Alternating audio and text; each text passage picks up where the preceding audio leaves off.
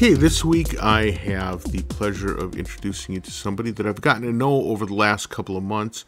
He's been working with Andrew Pask and myself and the Cycling 74 team, dealing with the code base of Max. He's been a fantastic guy to work with, but he also does a lot of incredible work in the real world, and I really wanted to get a chance to talk to him about his stuff. His name is David Butler.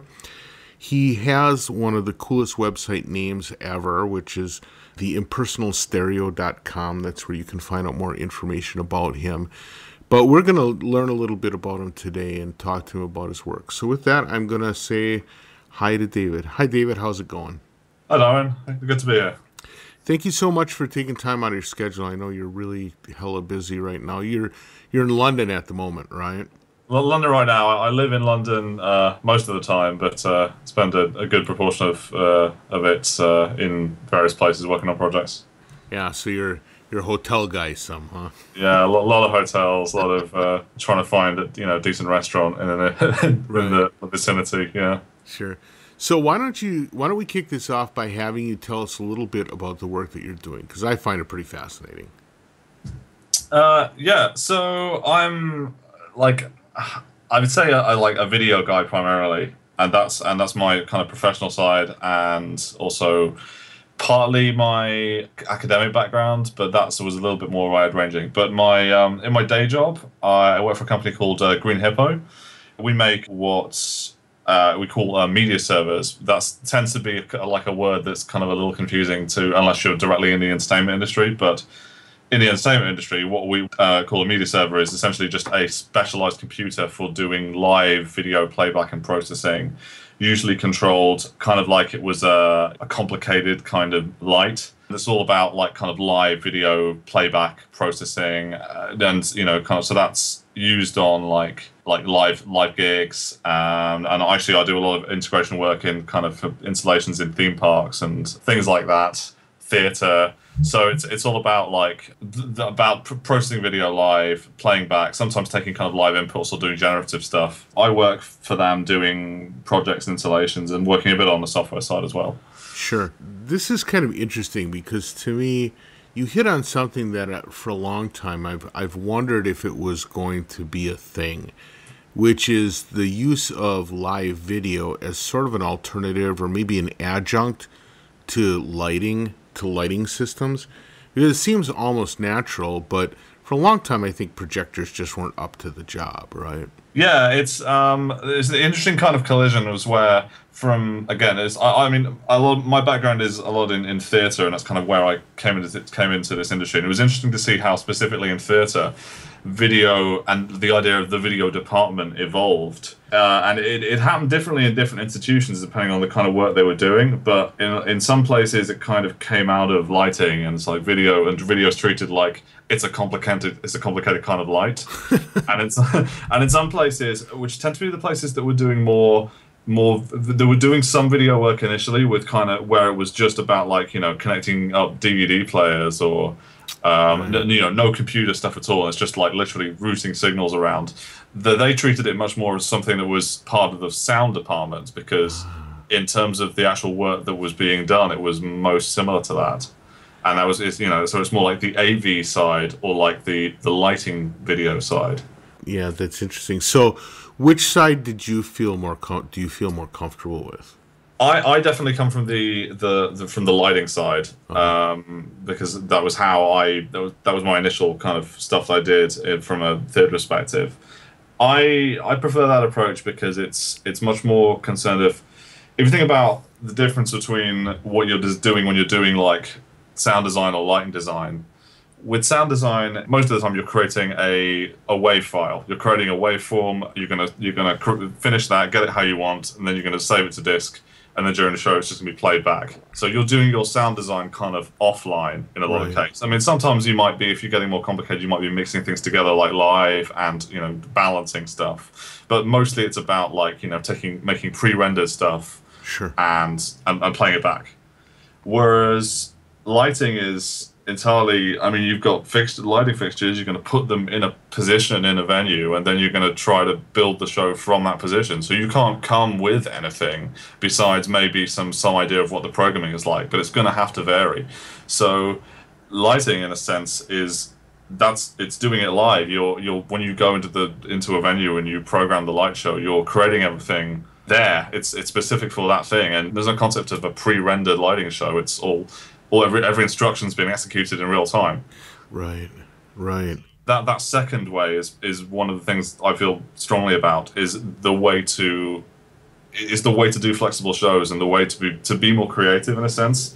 And a lot of my work is about taking that approach and trying to see how we can apply it to video design, and to sound design as well, in the same sense of saying, well, we don't have to have everything rendered and ready, and just you don't have to just have a show that's based around playback. You can have a show that's based around manipulating things live, and and if you do a show and you go, I want to move that, I want to change the level of that sound, I want to change the quality of that sound, you can go in, tweak some parameters, and do that without having to like create a whole new static kind of monolithic file. It's something that's flexible. Right. Well, what it also seems like too is then you end up kind of a modern version of the conductor and the pit orchestra all as one, except you're dealing with media content instead of a bunch of musicians, right? Yeah, exactly. Yeah, it's like that's a good analogy. In fact, you're the conductor, for any media, for not just for sound, but for the conductor for the video, the light show, the audio. Yeah, and like in traditional pit orchestras, we started recording sound because it meant for limitations where we couldn't afford to employ an orchestra, it was right. a way to do the same thing. But if you could instead have virtual musicians, in fact, that would give you more flexibility in that sense. Sure, that would be ideal, right? Now, and to apply the kind of concept of, okay, for stuff that it wouldn't possible to be performed with a musician, all right. More modern kind of electronic sound design concepts where it's not just, you couldn't equate it to a person playing an instrument. So for people that aren't used to these show control environments, what does the tooling look like? I mean, when you sit down, up in the booth getting ready for a show, what's sitting in front of you? To say that from a lighting console perspective, how that would work, you start off, the first thing you do is you say, okay, well, I've got these various lighting fixtures, you put in addressing information over them, you set up the basic communication, and then it's that you'll usually kind of then you start off by plotting in various kind of base looks or whatever you would go from, and at that point then you're probably getting into the show, and then you go through the show gradually, make changes, see how things actually look. It's a very kind of responsive environment because it's entirely based on you being actually in the place looking at the result and going through it in context of the rest of the show. And that is true as much for video as well. On most shows, video is also programmed using a lighting console, and again, you're treating the video system like it's a very complicated light in a sense. Oh, that's interesting. I didn't realize that. Yeah, and that's really because the lighting consoles, it's like, in a sense, they're designed for controlling lighting instruments, but really, and this is something that I did a lot of research on, partly when I was doing my master's, is this idea of just a thing for doing show control, a show control programmer that was more generalized in a sense. You're taking parameters and you're applying a sort of sequencing to them, and in lighting console terms, that's more normally a cue-based sequencing parameter. Right. You're saying this happens at this cue, and in this cue, this parameter fades up and fades down and does this and other stuff. But I've been actually looking at that idea of how can you take that concept and just say, well, what I'm controlling isn't a light. Maybe it's audio, maybe it's video, maybe it's like something physical, and because they're all ultimately maybe dealing with different actual things in different areas, but really the control is all, you're doing the same thing. It's all just numbers. You're equating everything to numbers changing over time. Sure. So then these media servers that you create, these are just like computing or playback devices that somehow can respond to what the lighting console is able to put out?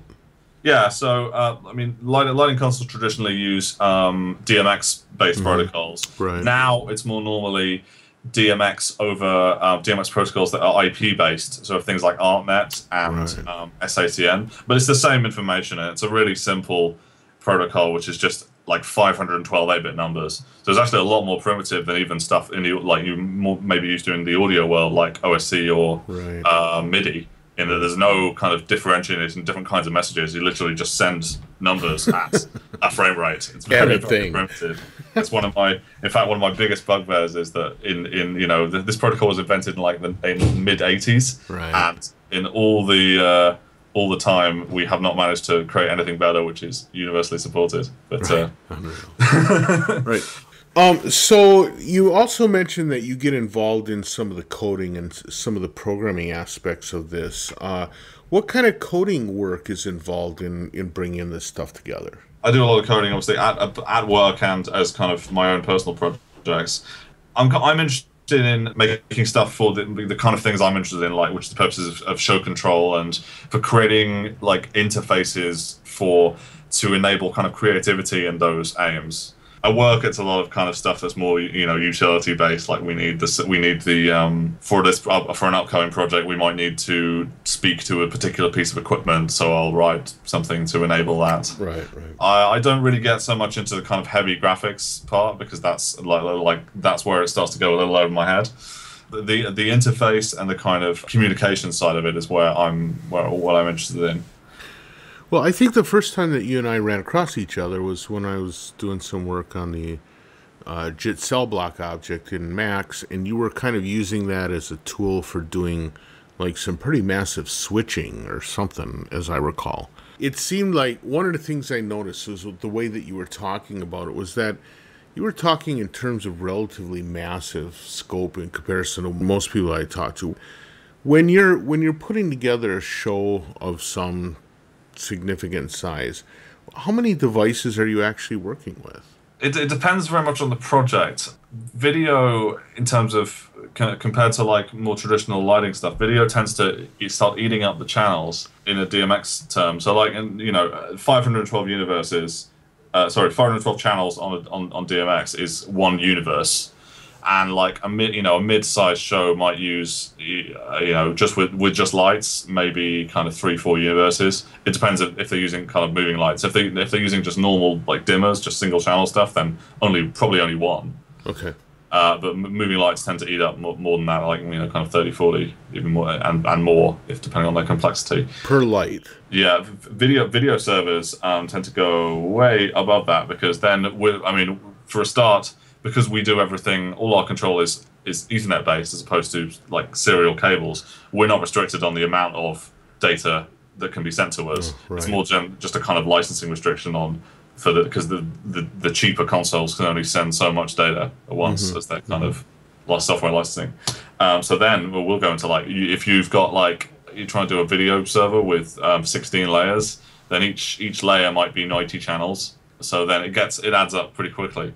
If you start to then do pixel mapping based stuff where you're using a video signal to drive the colors of lights in a kind of via DMX, so you're not outputting a video signal, you're outputting a DMX signal, then that can get really crazy because essentially you've then got like 3-4 channels for every light, and you might have, I think the biggest project I've done so far was about 800 universes. Oh my God.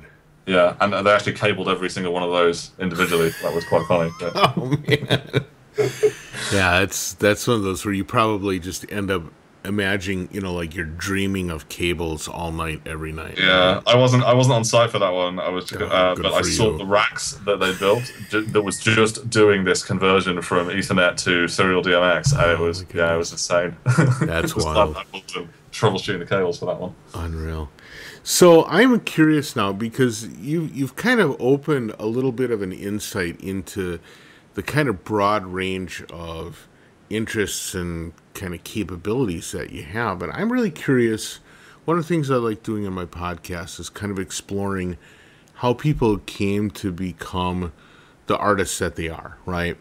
How they got involved in the technology, how they got involved in the art side, where their passions lie. I'm always really curious about that. And you're doing a really big variety of stuff and also kind of in the neck of the woods that I don't normally I don't normally talk to people from there. So I'm curious, for you, what is your background and how did you get to the point where you felt like this was your passion, this was your place? I was originally, when I was probably about 16, I was kind of got interested in sound and audio recording. I always had like, kind of computing based interests, and I was a musician, so that kind of seemed like a natural combination of those two areas. So I did a lot of sound recording, did a lot of engineering, and I was going to university to study that. And I then, in between, I did a summer job at the Edinburgh Fringe Festival, because thinking as I can there's a lot of like live sound mixing, etc. I'm involved with that, and I thought, oh, this would be something to do over the summer and could be interesting in terms of getting some experience.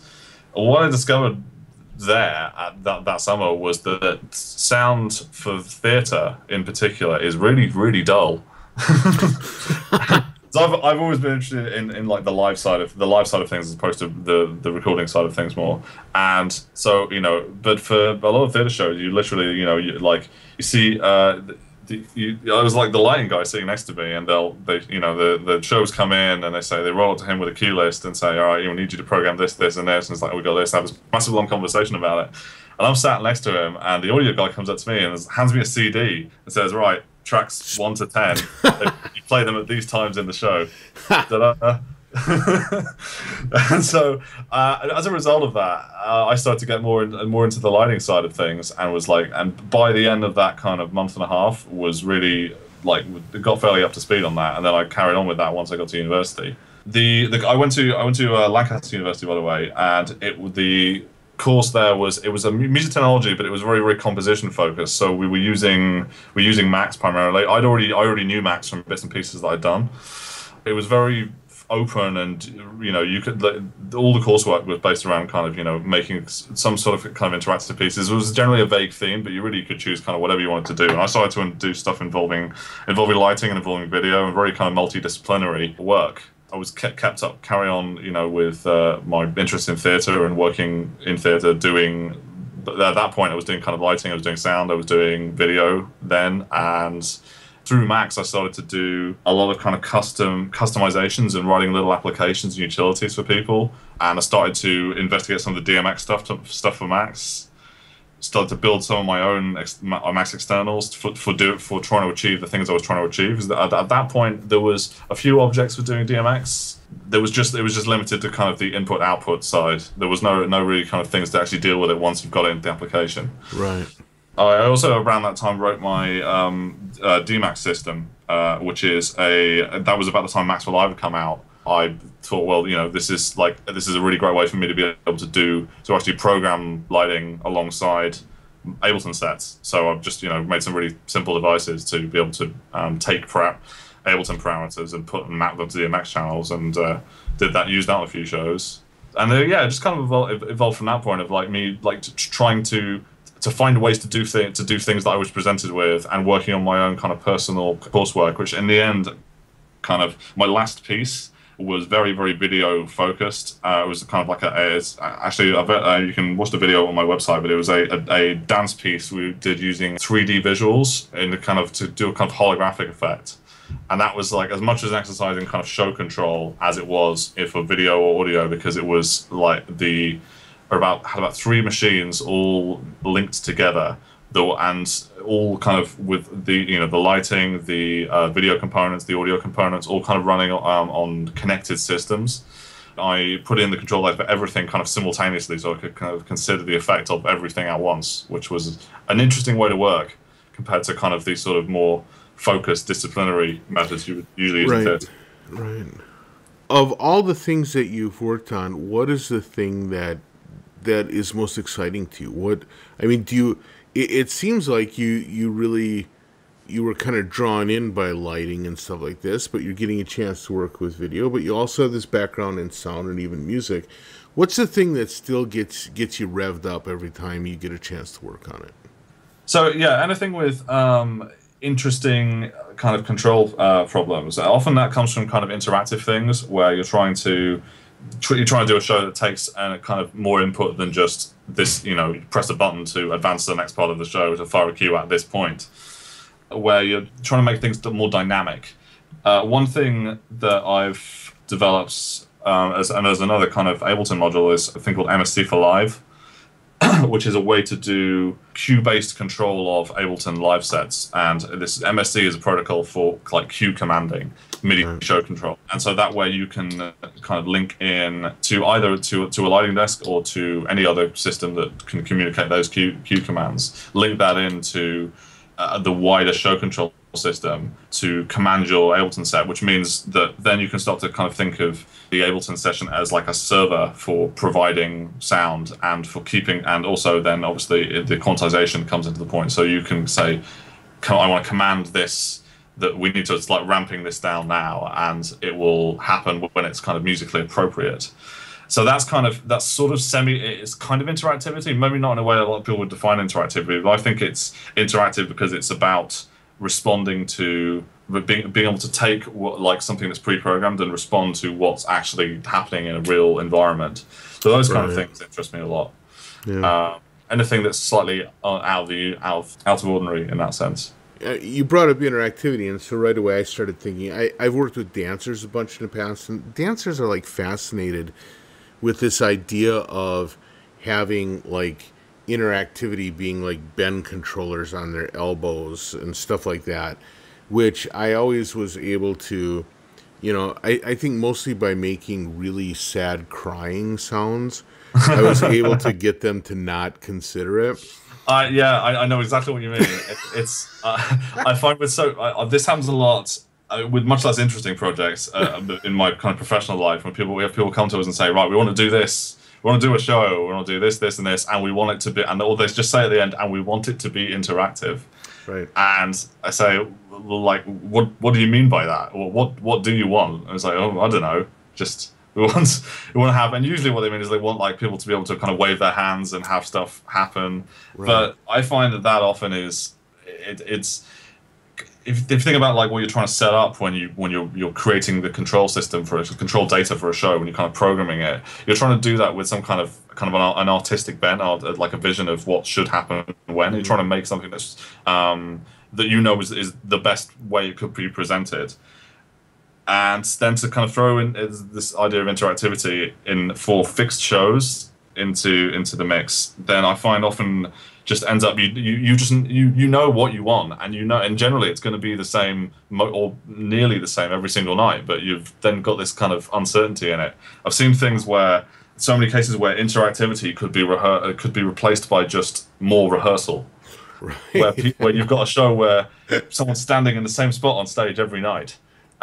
Right. But at some point someone's decided, right, we want this to be interactive, so you've got all sorts of stuff with cameras and you're tracking this person, you're trying to make stuff follow them and happen, but ultimately it's the same show every night because it's a fixed show. Yeah. So it's like you could save a lot of bother if you just replaced that with a few rehearsing with the video to make sure that he was absolutely standing in the same spot every night, and then you're absolutely going to get what you've programmed, as opposed to maybe what you've programmed, as long as everything goes okay. Right. Well, the other one that I always get a kick out of is when people want like interaction from the audience, and I'm just like, the most popular emoticon now is that smiling turd. And so unless something about your show really wants to embrace the equivalent of the smiling turd, I'm not actually sure that you want the voice of the people, being highlighted in your show. But yes. That seems to be a thing, and I think it's sort of like shallow thinking, which is like people are like, I want to involve the audience. Let's let them tweet in, right? Yeah, it's like, I think it misunderstands kind of the point of you're presenting something, and not to be this kind of like dictator about it, but like the audience have come to watch the show that I'm presenting. Right. So the only interactive thing which was really really inspired by, and actually have done some kind of work using similar ideas, was a theatre piece which was presented while I was at university. It was in the theatre on campus by a group called Gulp Squad, Gulp Squad's Kitchen, where it was a very kind of improvised on their part theatre piece where there were 4 performers, and at points throughout the show they gradually replaced themselves with members of the audience, but they gave the members of the audience a headset, and then the performer sat in the audience and just told them what to say via a microphone. And I love that concept because it was interactive. You were involving the audience, however, you still maintained absolute control over what was actually happening. It was still the show you intended to present. That's great. I've tried to do some works kind of exploring that idea. It's perhaps the only solely audio works that I've done, because I see it as an extension of a kind of the ideas of show control. Sure. So I've done pieces whereby which I like to characterize as electronic music with no electronic output components. There is no actual speakers or electronic amplification systems involved, but it's basically people all wearing headphones I play tones in their ears and they have to reproduce the tone vocally. But the entire system is like a max based system, which is giving them instructions from a set score. That's actually really fascinating. That's a cool idea, because that's like using, I don't know, I'm always fascinated by things that use kind of peculiar conduits, especially if the conduit ends up being a person having to interpret something, whether it's an instruction on one of these creative cards, or it's it's a graphic score, or in this case, you feeding stuff literally into a headset or something. It seems like there's a lot of interesting stuff where a person ends up being the instrument that produces the sound, and there's that interpretation that's required by that person. Yeah, I liked also the idea that you could have, if you were going to present this in a formal context, you could just pick people out of the audience to do it, and right. In a sense, you've got a person who is, while they are a performer, they're also a member of the audience, because they're getting a different experience there from the rest of the audience. But they are still, even though they're performing it, they're still an audience member, and they're still hearing the work in a different way. Sure. Out of that is, I kind of struggle a lot with sometimes like the barrier between like being an artist and being like a technologist. Right. And I invariably, because of my professional work, I spend far much more time being a technologist and like kind of designing performance systems rather than actually designing artistic work. That piece is something which I feel, although I really, really love the idea behind it, I don't feel I've ever actually got it to work properly. And I think it's probably because I'm in love with the idea of it as a performance system, as opposed to something that I personally can actually use to create music. Right. So I'm interested to maybe potentially release that system and that patch just out further to see if anyone other than me could make something that was more effective using it. Well, it actually seems like one of those, there's these little micro festivals or whatever, where it's a festival that is built around a specific content or a context, right? Like, we're only going to do pieces that are, 4 hours long or longer. That would be an interesting festival. Right. Or we're only going to be, all the performers have to be in their socks or something. Yeah. No, but there are all these things that have like these little tweaks in them. And it seems like doing something where it's like, here's a tool, and we're going to try and, get like 4 different composers and see what they are able to produce. It seems like that kind of thing.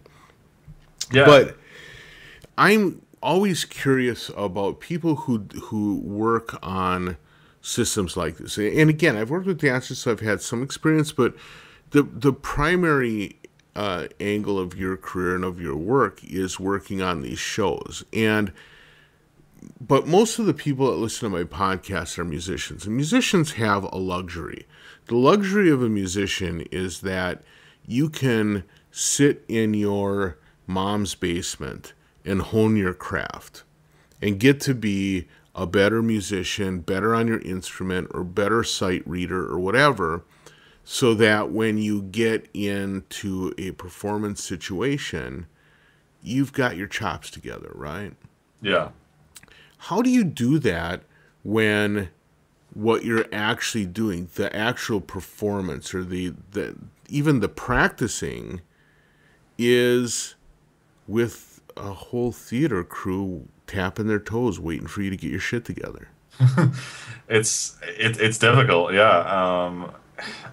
It's, I mean, I guess you know, you can start small, and I can feel a lot of the things that I did in the early stages of my career before I had like access to, you know, before I was working on large shows and had access to actually kind of, you know, high level equipment, was make stuff that to get around limitations that were imposed on me by the fact I didn't have that stuff. Uh-huh. So, like for example, the DMAX system, which I mentioned earlier for doing lighting in Ableton, I wrote that because I didn't. The only lighting desk we had in our theater was one that just did dimmers and wasn't very good at like doing moving light control or stuff for music. Mm-hmm. So my thought was, well, you know, I've been asked to do a this huge kind of university dance show that was like, you know, about 20 different acts, and I thought, well, like if I sit here and program this on this manual console, it's going to take me months.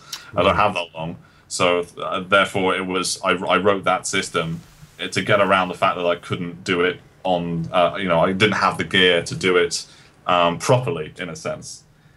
So yeah, I guess there's kind of that, and if you like, and that's where like knowing stuff like Max and various other software tools is a big help in that regard, because you can fake your way around a lot of stuff. Well, I mean, I'd say fake. It's still valid ways to do things, perhaps just not the way you would do it if you had access to more money. Right, right. Yeah. So what is the equivalent then of practicing though?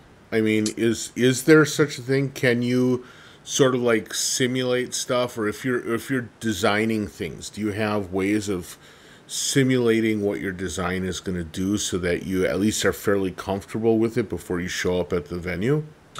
Yeah, I mean, if you're doing straight video design, there's kind of ways of doing that. There's like, you know, kind of specialist programs which for doing 3D simulation of like a stage set, and then you can look at video coming out of a system represented on the set. So if you're a video designer, there's tools available for that kind of thing now. If you're doing something kind of more specialist, which is usually what I'm doing, right? Like for example, you're trying to interact with a particular piece of equipment that hasn't been built yet, or something. or a system that doesn't yet exist, right? Then the first thing I do when working on any of that project is to build a simulator, because without that you can't test that thing. Right. And the answer more directly to your question is that often there isn't a way. There is, and that's why, unfortunately, like the hours are so long. Tends to be when you actually get onto site in a project, and you actually start working on something, and you realize that everything you've tried before is not going to work. Yeah, so like one of my questions would want to be, what was the scenario where you like got to a show and you were just scared shitless? But I have a feeling that in a way the answer is, well, the last show that I did. Because it kind of sounds like that's a big part of what you do, is you just sort of dump yourself into these unknown and maybe unknowable situations and are just like, well, I got to figure it out now. Yeah, and it's often that way. It's the constant battle between the fact that when you're doing live work, it's so much of it is based on a particular space, and yet access to that space is the thing that is most limited because it's expensive, and you only ever pay for the minimum amount of time it is to do something. So yeah, it's often like you spend so much time on stuff when you get there, and or you spend the time just sitting around doing nothing because occasionally everything works. But it's impossible to kind of know beforehand often. Yeah, that's unreal. That's a bit of a high wire act, and that's got to be a little nerve-wracking.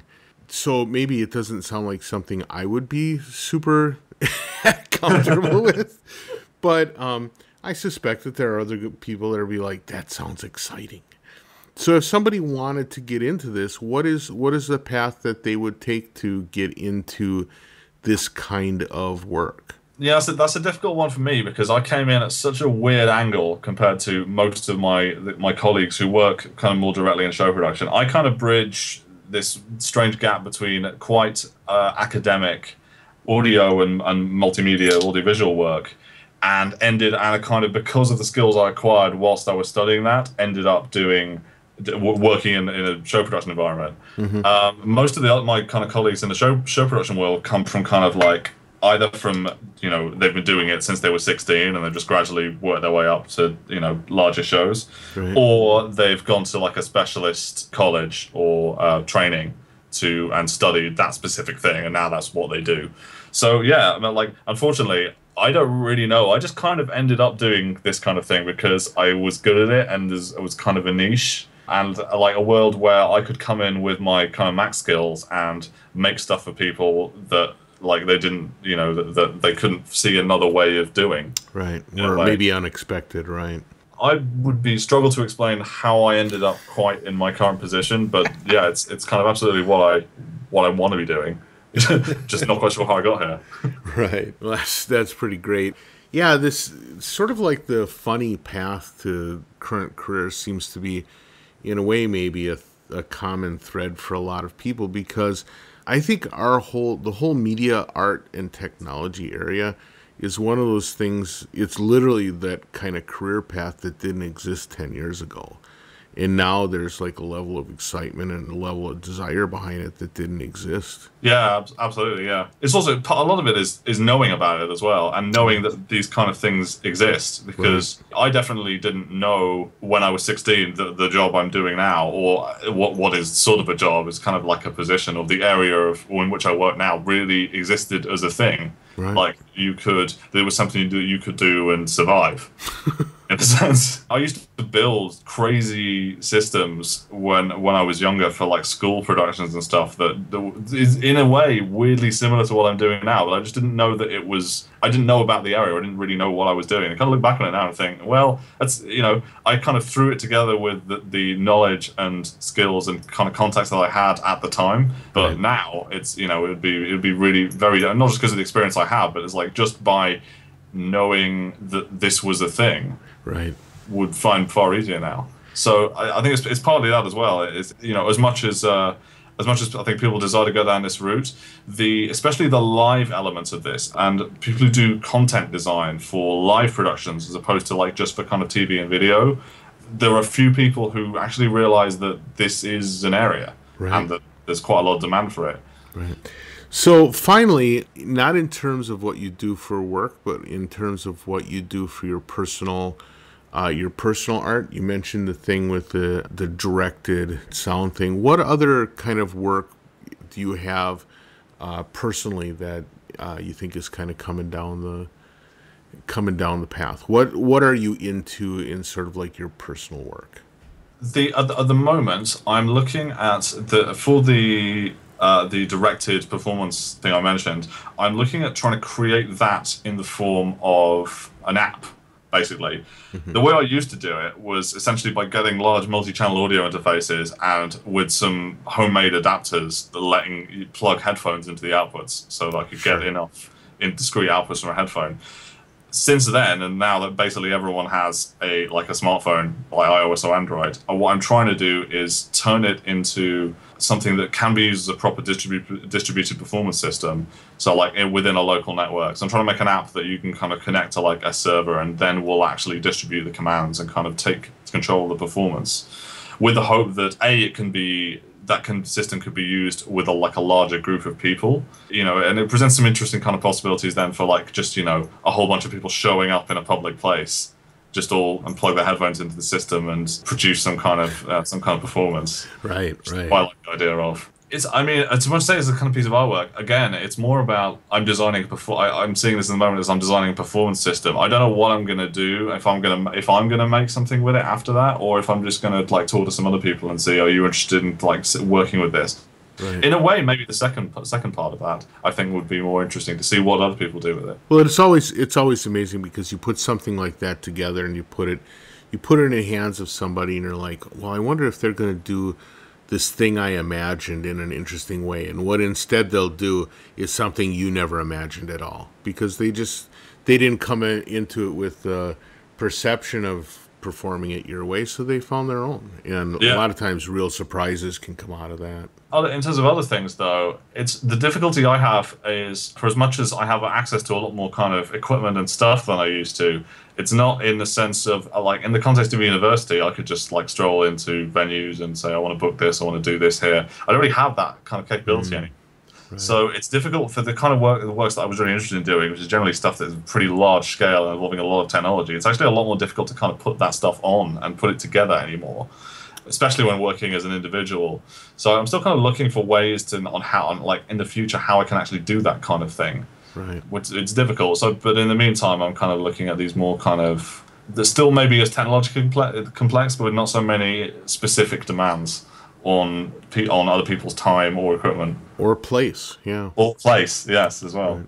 Interesting. Well, David, I want to thank you so much for your time. This is really interesting and really eye-opening in terms of not only what you do and how you got there, but also what that whole terrain looks like and the real changes that show control is going through. So thanks for your time and for opening those doors for us. Thanks, Owen. All right, and with that, I'll let you have your day. Thank you so much, and I'll talk to you soon. Thanks, bye.